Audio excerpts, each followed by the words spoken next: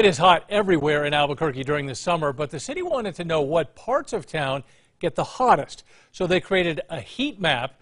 News 13's George Gonzalez is live downtown with a look at the hot spots and what the city would like to do to cool them down. George? The city did the heat mapping project back in July, and they found that the downtown area was one of the warmest.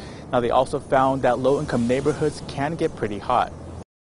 Especially in some low-income communities, we're seeing a lack of tree canopy or a huge concentration of asphalt. And so it's really great for us to be able to better understand where the greatest needs are within our community. Now, the city used a $17,000 grant from the National Oceanic Atmospheric Administration to send volunteers around town with temperature gauges mounted onto their cars and bikes. Now, they also collected data and more than 67,000 spots and found some places are 10 to 17 degrees warmer than the other parts of the city, depending on the time of day. Now, the downtown area and its sea of asphalt and buildings has consistently higher heat readings, same with the areas along with both interstates. Now, the city will use the study to target areas that need some cooling off.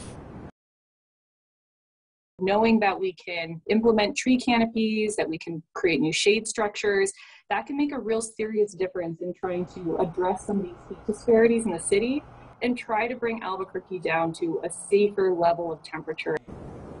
Now, the Keller administration is pushing to plant 1,000 trees across the city.